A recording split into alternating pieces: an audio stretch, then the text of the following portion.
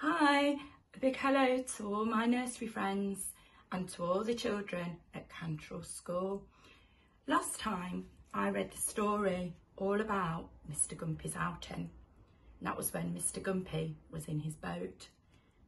Well, Mr Gumpy's got a motor car too, so I thought you'd like this story. So this one is Mr Gumpy's Motor Car by John Birmingham.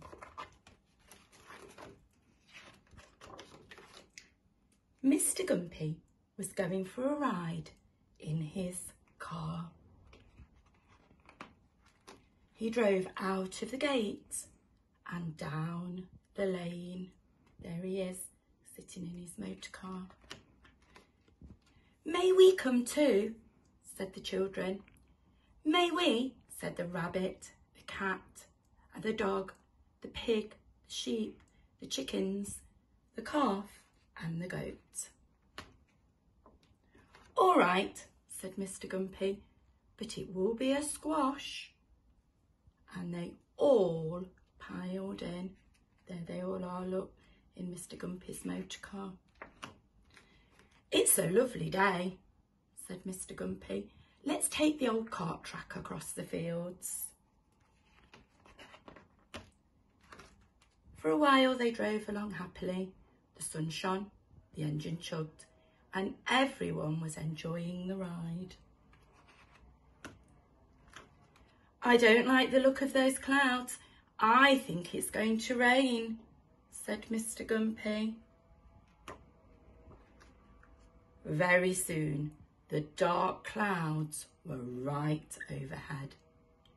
Mr Gumpy stopped the car. He jumped out, put up the hood, that's the hood on the car, the roof, and down came the rain. The road grew muddier and muddier, and the wheels began to spin. Mr Gumpy looked at the hill ahead. "Some of you will have to get out and push," he said. "Not me," said the goat. "I'm too old."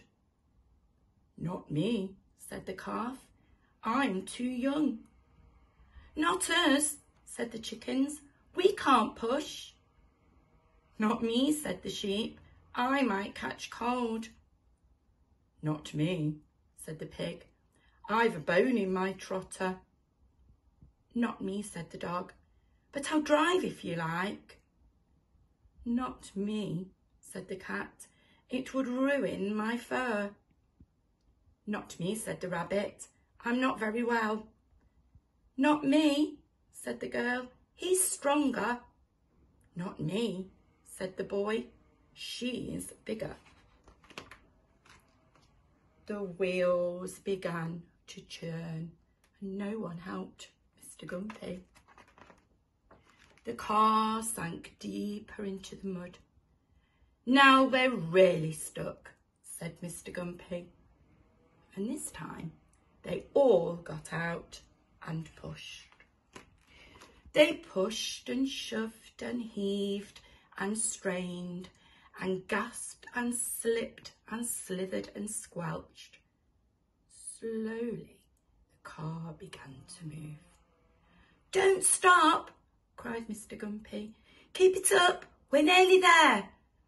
Everyone gave a mighty heave. The tyres gripped. The car edged its way to the top of the hill.